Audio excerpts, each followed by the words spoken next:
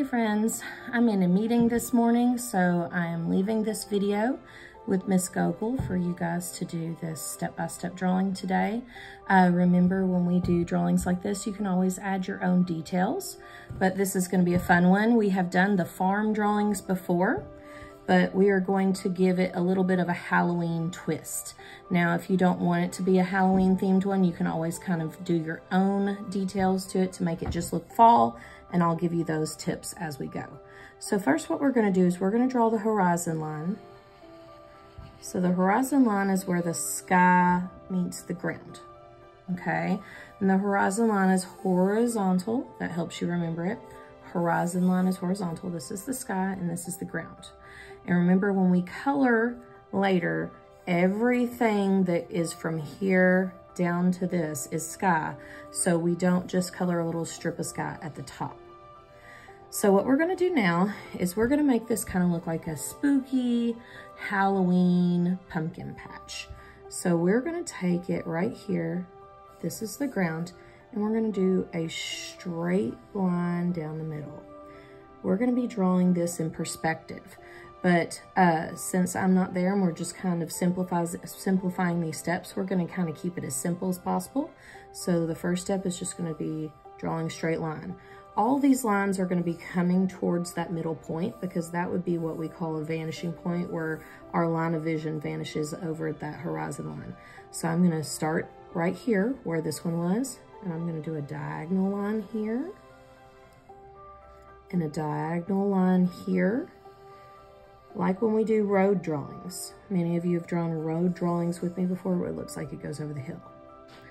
Remember, if at any time I'm going too fast, just ask Miss Gogol to pause the video. So I have a horizon line that goes all the way across, a straight line just on the ground. Notice it didn't go up in the sky, and then diagonal line, diagonal line. Next, I'm gonna start right here where I was, and I'm going to do another diagonal line all the way to the end of my paper. And then I'm gonna do another diagonal line all the way to the end of my paper. I'm gonna do one more. I'm gonna start right here where I was, and I'm gonna try to go about halfway through. Diagonal line all the way to the end of my paper. And do one more. Diagonal line all the way to the end of my paper. So as a quick review, horizon line, line down the middle, splitting it in half. Then I'll do a diagonal line and a diagonal line, another, and continue. Now I'm gonna stop there, but if you have more space up here in this section, then add a couple of more. Your rows, this is gonna be pumpkin patch, your rows of pumpkin may be a little closer than mine, and that's fine. Remember to ask Miss Gogol to pause if I'm going too fast. All right, now, when we have done these before, we've drawn a farm drawing before. Many of you have done these with me before where we drew a farm. And if you haven't, that's okay. I'm gonna show you what to do. But we want to remember that if it's in the foreground, it's closer to us, so it's gonna look larger. So watch an example of that before you start drawing. Don't draw it yet. But if I'm gonna draw a pumpkin here, I'll show you a couple of different ways to draw pumpkins in a second. But if I'm gonna draw a pumpkin here, let me scoot that up so you can see what I just did. I am going to draw it larger. You might even see details like vines coming off the pumpkin, okay? It might be attached to vines and leaves on the ground. But if I draw a pumpkin way back here, it's gonna be very small because it's farther away, okay?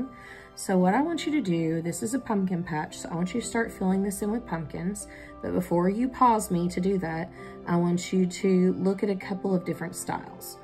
One style would just be to draw a rectangle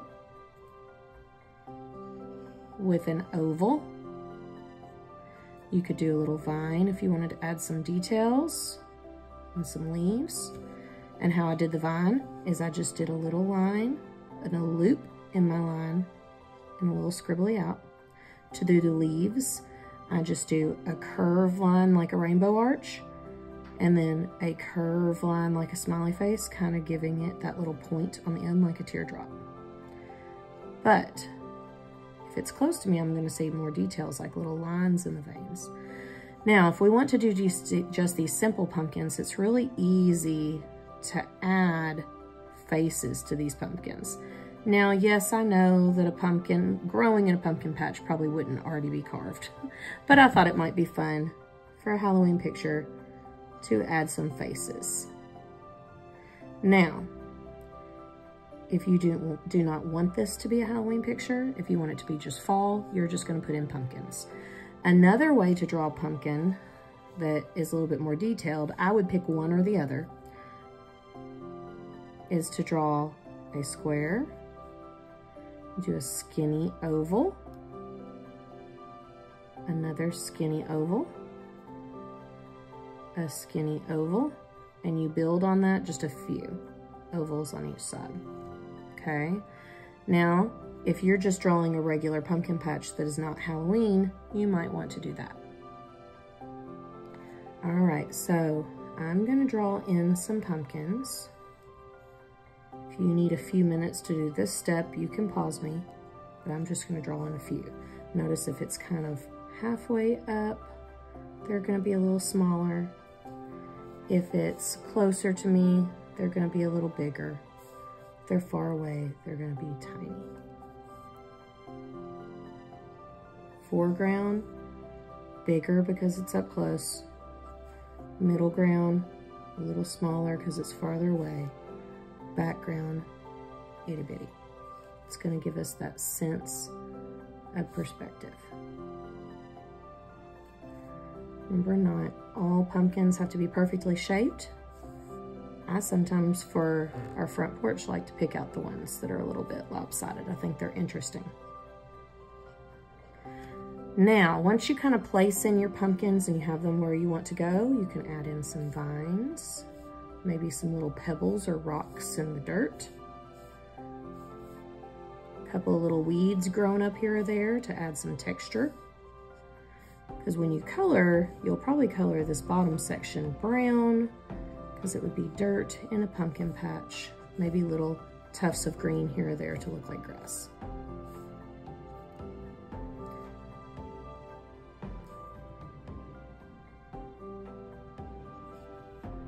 Okay, add faces to any of the ones you want if you're going to do this a Halloween picture.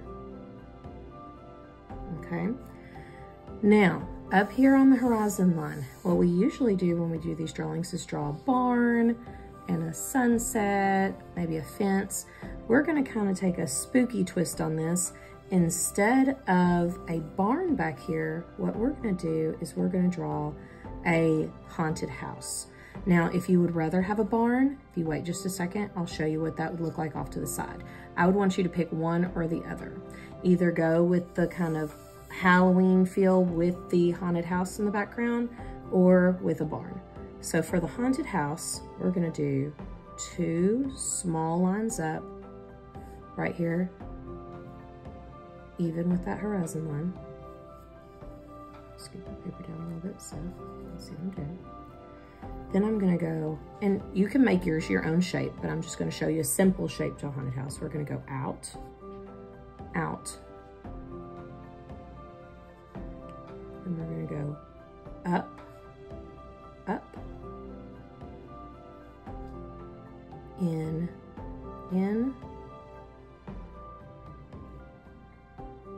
up, out,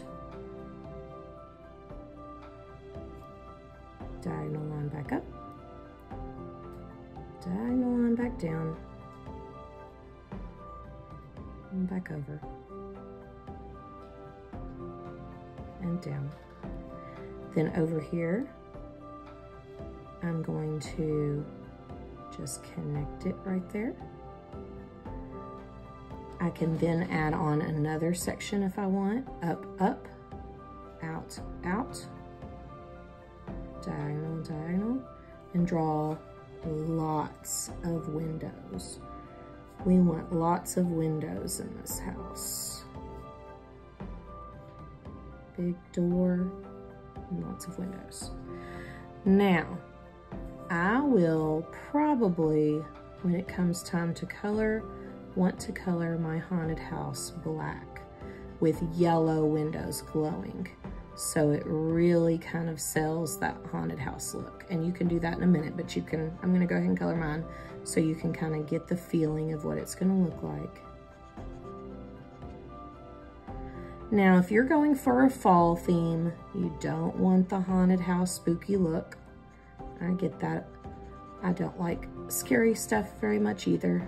I kind of like the spooky looking haunted house here, but I wouldn't want it much scarier than that. If you want a barn instead of a haunted house, I'm going to show you how to draw it here, but you could do it in the middle or you could do it off to the side. I would pick one or the other, so I wouldn't do the barn if you've done the haunted house. To do the barn, you can just do kind of a square like this with a rainbow arch on top, keeping it simple. Another square with an X through it. And then for a silo, a tall, skinny rectangle with a rainbow arch on top.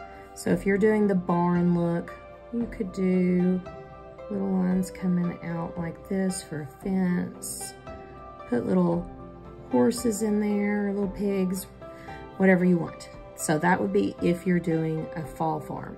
If you're gonna go with the Halloween look, which is what my finished example was that I showed at the beginning of the video, you're gonna wanna stick with just the haunted house. Next, to make it a little bit spookier, you could add a broken fence off to the side. So kind of like I did here, I'm gonna do a few up, maybe one kind of crooked and laying over, and a few more up, and then one kind of crooked and laying over, and a few down, and then kind of make it look like these fence rows are kind of falling in on themselves, make it look old. We can have maybe a spooky ghost coming out of the window or out of the top of the house. To do that, I'm gonna kind of do 2 lines up, kind of like I'm drawing a speech bubble. And then I'm gonna go kind of a squiggly line up and a squiggly line down. Draw a spooky face on it. Nothing too scary. Remember, nothing that would scare a kinder baby. I can draw bats in the sky. So to do a bat, I'm gonna draw one that's gonna look a little bit too large in a minute just to show you the steps, but do just a tiny little polka dot and 2 little dashed lines like that to look like the ears. Line out, and kind of a zigzag underneath. That's as much detail as you need if it's up close. I mean, if it's far away. If it's up close to do a bat, it's a circle. This one's maybe a little bit too big. You can make it a little smaller than that. With 2 little triangles on top. Rainbow arch, zigzag line in, and then you just fill those in black.